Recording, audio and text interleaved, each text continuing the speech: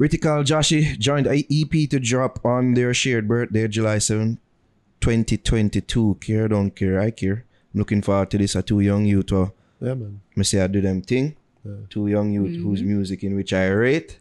And I'd like to see more of these things happening as well. You see two top entities for together and do a giant EP, a giant project and all them things there. Yeah. So I'd like to see more of them things. Yeah, definitely care. Look, we can't.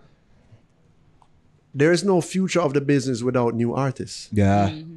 So there's no point in us tearing down every new artist. Yo, them artists lame and them not doing it. No, they are the new artists. Exactly. We have realized that with the years that we've been doing this, like we have to highlight the young artists because they are the future of even what we do as well. Absolutely. Yeah. Have to, right? So we have to support them. We have to give them a strength. We have to give them a chance. We have to give them time to develop, right? Everybody's going to make mistakes. Sorry to go back on it, harping about Sean, but that's just where a lot of my experience lies. I mean, he's just one of the top selling artists in dancehall history. It just happens to them, right? Right? Years, probably, I don't know, the first decade. Yo, the man that can't perform. Okay, patience. He stuck with it. He worked at his craft. He's performing now.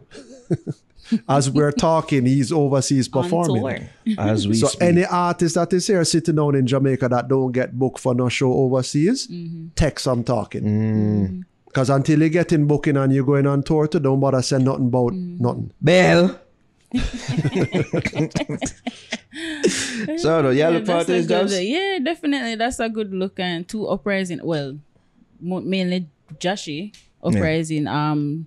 Rytikal recently, I guess, rebranding away, pure Rytikal. Yeah. So, I still hate that name. Don't go by that name. I don't really. Talented youth, you know. Super He's talented. very Super talented. And to the people that say him right for Skillybag. That's That's why I say maybe him are the lyrical one and not really Skilly one.